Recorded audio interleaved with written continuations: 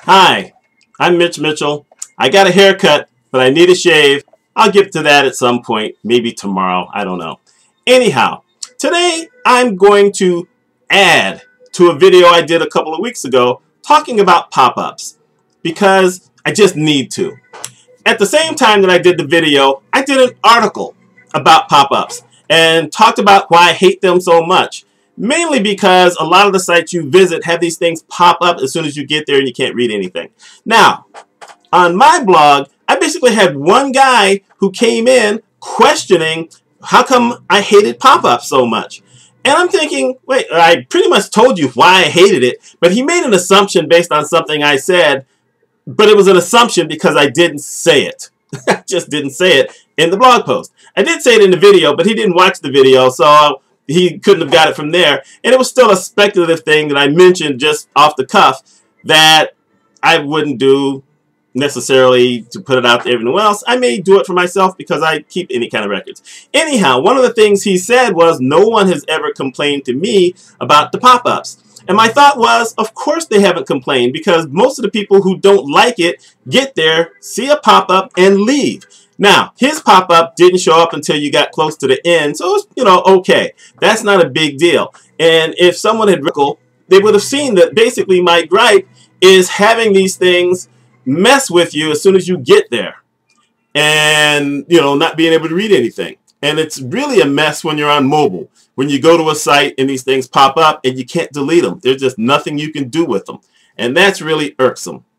So, my friend Brian decided he was going to write a tongue-in-cheek rebuttal against me.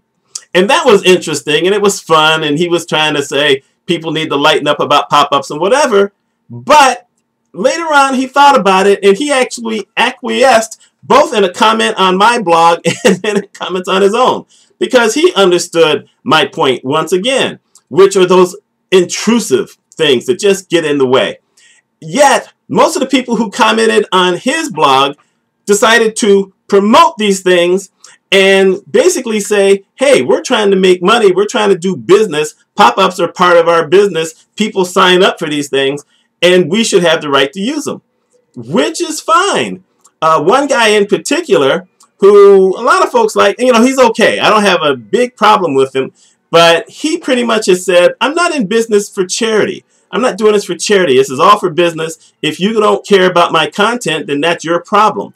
To which my response is, well, you got a point there. If we don't care about your content, but the other side of that is if people don't get a chance to read your content and you're just blasting them with something before they see it, then how do they know they want to work with you?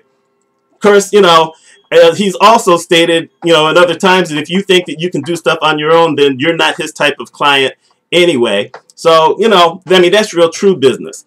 But, I'm going to roll this over from just talking about pop-ups to talking about social media and marketing and social media marketing and whatever in general. I am not against anyone trying to make money online. I'm trying to do it indirectly. I'm trying to put this out there to show what my competency is. That's why I have a business channel, because I'm trying to show my competency. So people may hire me to consult with them or to do work for them or to come speak to them and pay me because I want to be paid. But, it's also supposed to be about engagement. It's supposed to be about talking to people. And what I notice is there's a lot of people putting stuff out. Me, my product, my product, my product. But they're not really engaging anybody unless that person is a potential business client or customer for them. They don't care about anyone else. And, I'm sorry, but I don't agree with that thought. I put out these videos for the most part because I'm trying to, engage people in conversation.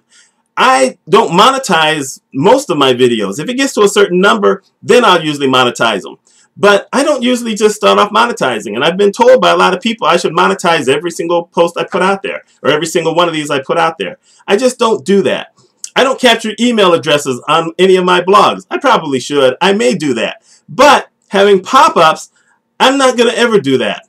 Now, I may have the email capture thing in the side to do it. I still capture it for feeds because I use FeedBurner. So if you decide to subscribe to the blog, you put it there. I can go see it, but I don't consider that a mailing list. That's, anyone giving me permission to start sending them all kind of stuff.